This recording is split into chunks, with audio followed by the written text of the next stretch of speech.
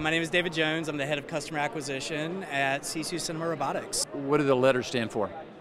It's actually not an acronym. It's Finnish for determination in the face of adversity. And we do motion control. We're a new player in the industry and we're being kind of disruptive. How are you a disruptor? We do motion control robotics, and motion control robotics' use case is traditionally going to be situations where you need to plate shots together, or you need to get something extremely accurate, or you want to get the kind of content you can't get with a handheld camera.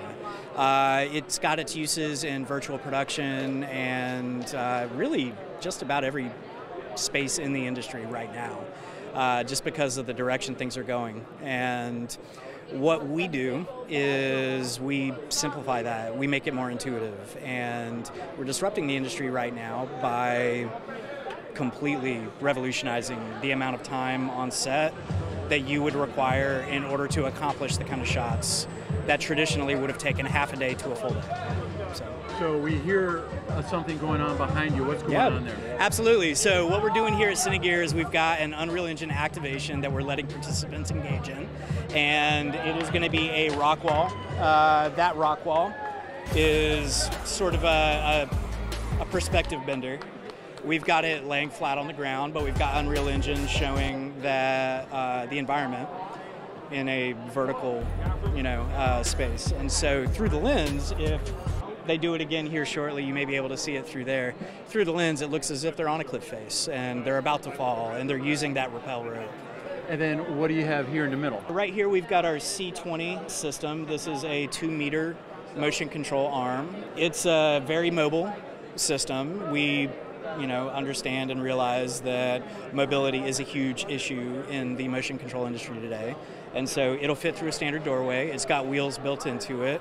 You roll it in, you plug it up. If you've already got your camera rigged, if it's already kitted up, then you slap that on and you're ready to go in less than 20 minutes. Velocity on set is really what we're leaning into right now. Reason being, if you've got a production that's got a $3,000, a $4,000, a $5,000 burn rate, that's per minute, right?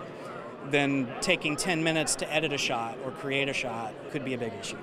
And so because that's the way traditional motion control robotics has been, it's been a detractor on many sets. It's been the kind of situation where a producer, a DP, is going to roll his eyes and go, oh no, we've got to take our time and slow everything down. We don't want that to be the case. And so we're doing things in order of magnitude faster than many people have experienced. So when someone asks me, we're thinking of doing motion control, I usually tell them, hey, you're going to have to pay for a team to come up from LA. They'll set up track, they'll set up their motion control unit, and then you just wait around till something breaks. That's the typical perspective people have when they're stepping into the unknown. Unknown meaning before a SISU system in particular shows up.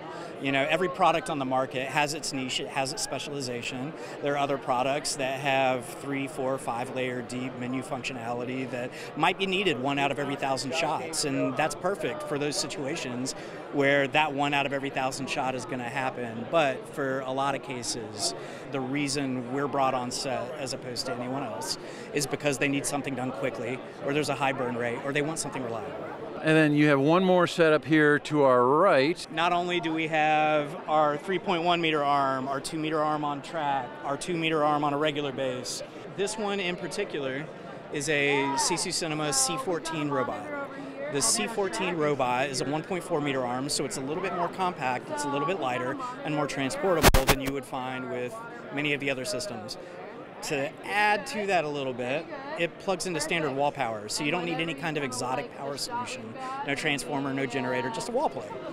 You can take this, you can utilize it for anything from a glam bot to a makeup shoot to, a beverage commercial. It's our quickest, our lightest, solution out there. When I say quickest, I mean quickest to set up. How long have you been in this business? SISU has been in the custom robotics industry for about 14 years. We just recently, about 3.5 years ago, really branched into cinema robotics because we saw the vacuum that existed in the type of product we were trying to create. And how long have you been with the business? I've been with them since September of 2021. Most fun I've ever had at work. Thanks so much. Absolutely, thank you. That's great.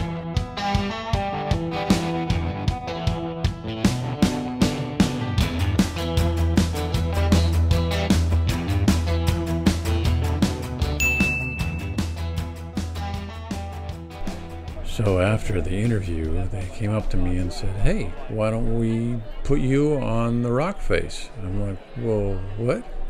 And I had kind of heard what he had been talking about, but yeah, I hadn't watched it too closely. And so they, putting the harness on me and got me out on the rock there, and then kind of talked me through it, hooked me up, and I'm like, how serious is it, putting a rope on me? But anyway, just it was really great. Just talked me all the way through it and said, you're going to be on this camera, and then I'm going to tell you you're going to look over there, and then you're going to be on that camera, and just I'll talk you through it all the way.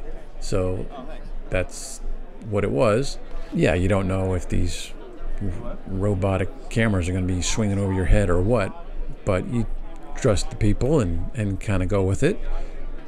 And yeah, it was a fun experience. The funny thing was, though, I was too tall. So they did it once, but they were used to shooting shorter people. So they had to have me do it twice, which was great because then Tom could get more angles of me all spread eagle on this silly fake rock face. But the final piece is actually, pretty effective for a trade show situation. And anyway, you can watch that at the end of this piece. So, yeah, it was fun. It was a good interactive aspect.